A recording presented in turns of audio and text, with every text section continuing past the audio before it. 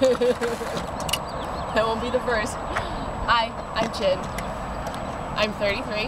I live in LA. I've been riding for 11 years, and this is my bike. It's a rigid 2002 Harley Sportster. It's been pretty modified. You know, it's gone through a lot of changes, and being a girl, you know, you go through phases. I'm not a lesbian.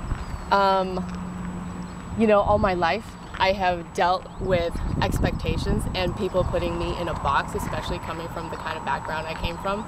You know, all of my family, they're, you know, PhD scientists, and, you know, yeah, I can play the piano, but I can't do math.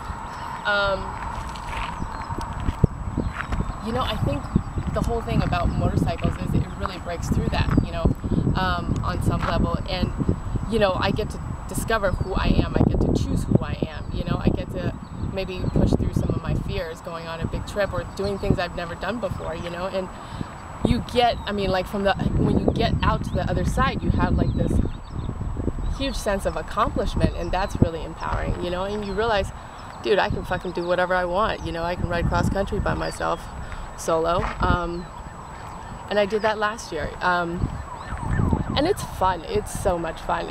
You know, there's nothing like pulling up to next to a cute boy and going, bushes. You know, I love when I'm riding. I'm not thinking about my bills. I'm not thinking about work. Nothing. You know, you're just present, and that's so far and few between.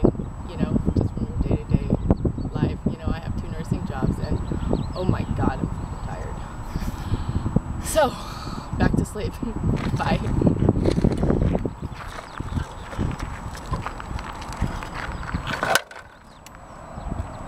There's nothing more humbling than dropping your bike in front of Hell's Angels, like 30 of them at a huge